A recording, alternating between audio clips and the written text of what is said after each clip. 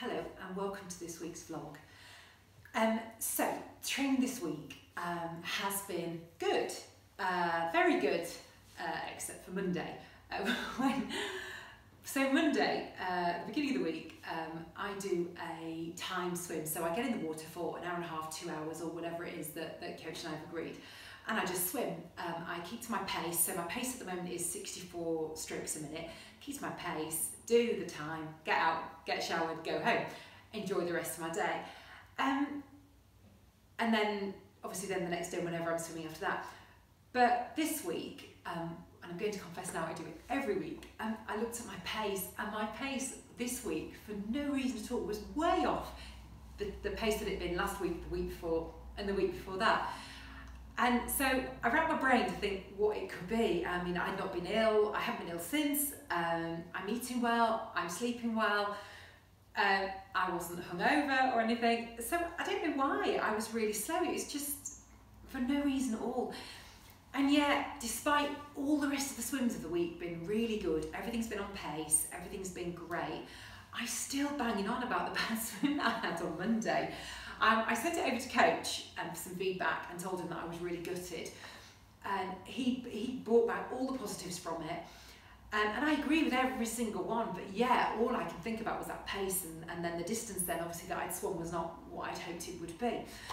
And it's interesting that, like I said, on Tuesday I did a good swim, a CSS swim and kept the beeper, kept pace.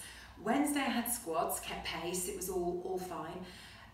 This morning I did, oh my god, this morning I did 16 lots of 100 metres and Coach set me a new CSS time and then told me to take that CSS time and knock so many bits of a second off it so that I'd be faster than that.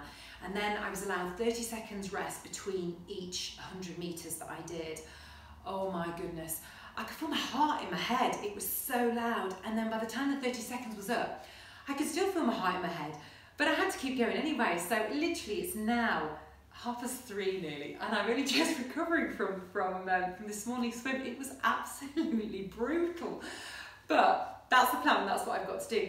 And yet, like I said, it's like now, you know, it's now Friday, and I'm still a bit bitter about Monday's swim. And in my mind I'm thinking, I'm not meant to swim this weekend, I'm meant to go in the gym, but I keep thinking in the back of my mind thinking, should I just go back and do another one, just because it'll just make me feel better. And it was only today then that my friend Karen rang me and she said that her understanding of Monday's swim was that I set the clock only to say I've done that time and then get out, get showered, go home and enjoy the swim. And that is her understanding of it and that's what I've told her. So she couldn't understand why I was so moody, I think, about Monday's swim. She said, I just don't understand. You've done what you set out to do and what you agreed with Coach that you would do, and yet you were not happy with it. And then I obviously confessed to her that I looked at my pace and that's what it was. And then she just asked me if I'd changed the goalpost for it, which I haven't. Well, maybe I have, but I don't want to change my goalpost, but I've looked and I just shouldn't look because it's literally ruined the whole week for me.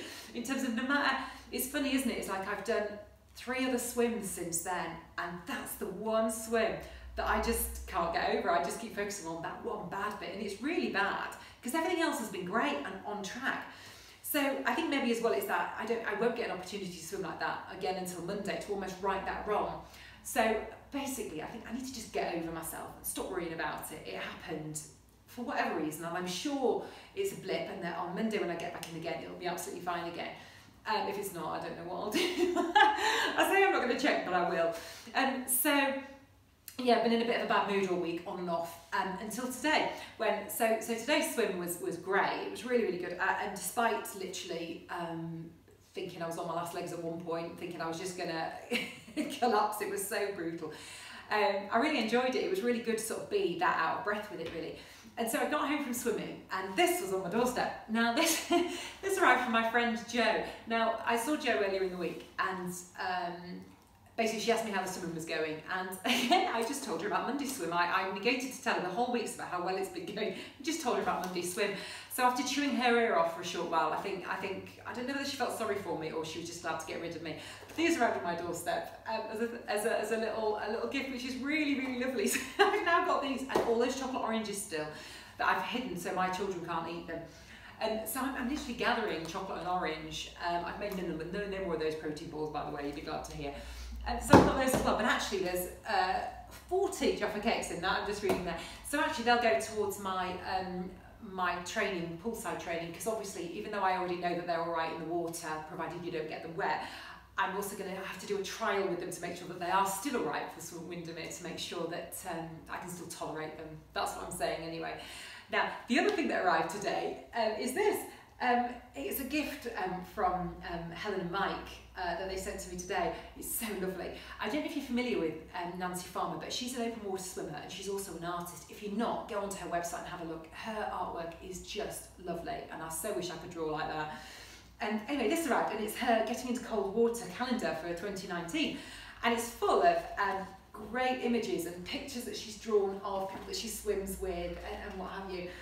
And so I thought about it, I thought, actually, what a great present, because I'll be able to, it's got these little boxes here, and that I can mark off if I've had a swim on that day or not, and maybe how I felt, or the pace I did, or whatever I was going to be doing.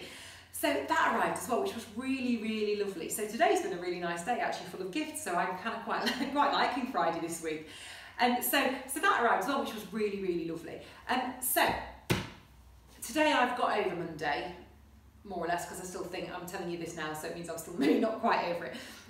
But I need to make sure that I don't let those bad swims, even if they're just one, get in the way of all the progress, and thinking back and thinking, I got in the water, I did a swim, it wasn't kind of what I maybe hoped it would be. However, I still got in and I still swam, and everything else since has been great. And so I need to not allow that one little thing to mar all the progress and all the great things that I've been doing up until then. It's quite difficult to do, I think, but I think remembering why I'm doing it in the first place and seeing how far I've come already has to sort of supersede that feeling of being disappointed. So hopefully by next week's vlog, I'll have had a great swim on Monday, and I'll be reporting great news to you. So hopefully, anyway, have a good week. Bye.